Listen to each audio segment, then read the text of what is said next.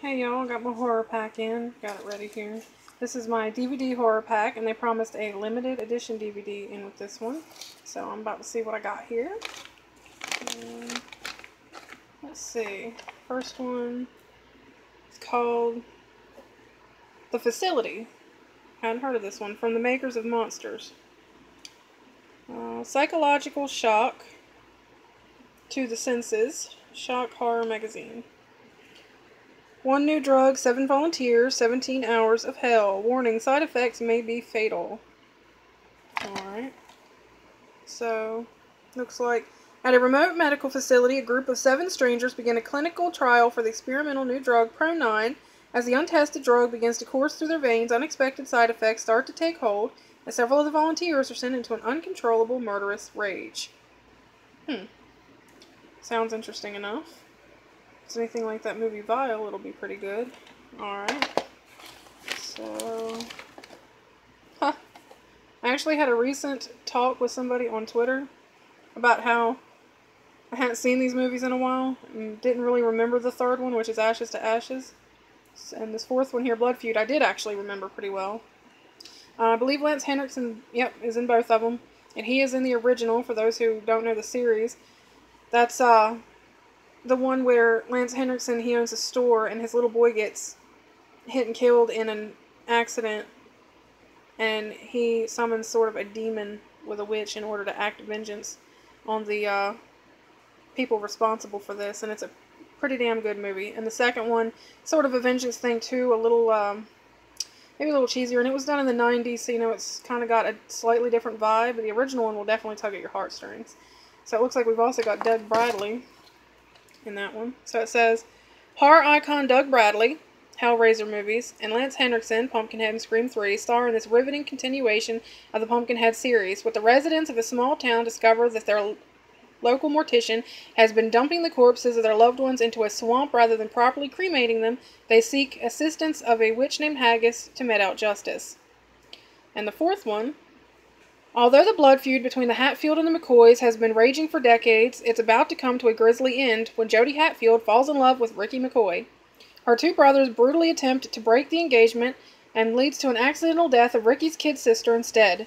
Ignoring the ghastly warnings of Ed Harley himself, Lance Henriksen from Pumpkinhead and Alien vs. Predator, Ricky calls upon Pumpkinhead, the legendary demon of vengeance, to avenge his kin by wiping out the Hatfields for good. As the carnage commences and Pumpkinhead slaughters any and all who get in his way, one thing remains certain. If a Hatfield is ever to marry a McCoy, it will be over their dead bodies.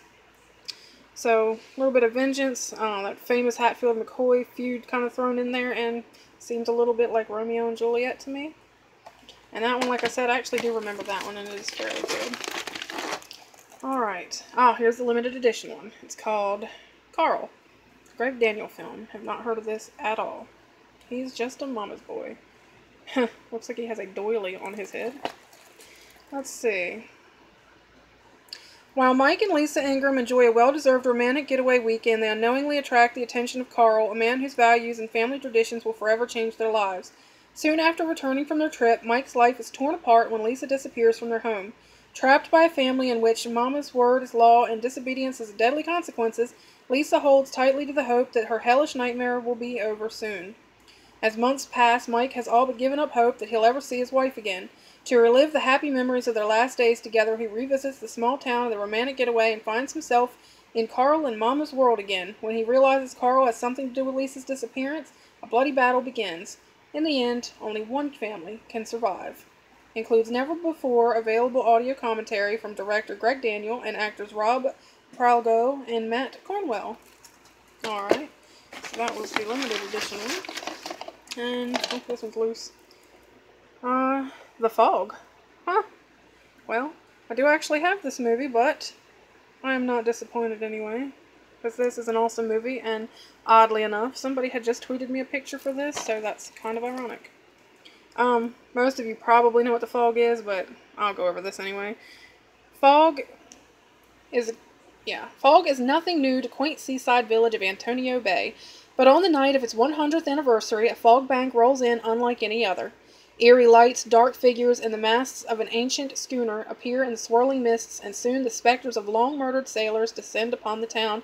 Using knife, hook, and sword, they exact revenge for sins committed by the town's founding fathers, leaving horrified survivors struggling to solve a 100-year crime, and they must solve it or die.